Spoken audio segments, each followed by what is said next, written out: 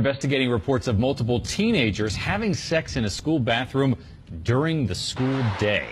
Girl told deputies it happened at South Fort Myers High on Wednesday morning. I'm Jeff Butera. I'm Christopher Fogelsong. The incident report says there was one girl inside the bathroom and 25 boys were seen going in and out of that bathroom. Parents stunned. Oh, that girl been doing that ever since middle school. Like, I guess it got out of hand when the teachers found out. Been doing that in their family. Her mama did it. Her grandma did it. My grandma even know about it. What's the white girl name? Jessica? White Horse. Yes, Jessica White Horse. Nasty. They all get caught fucking in classrooms. All of them. That is one low-down, trifling ass family. Way back in the day,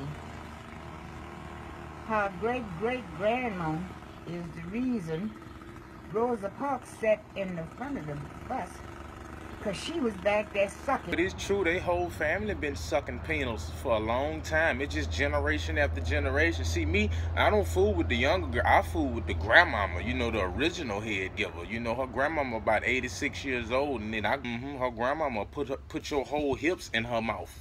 Yeah, see, I don't fool with the younger generation because they don't know how to do it that good. But the grandmama, yeah, that's what they known to do. Rachel Polanski, ABC 7.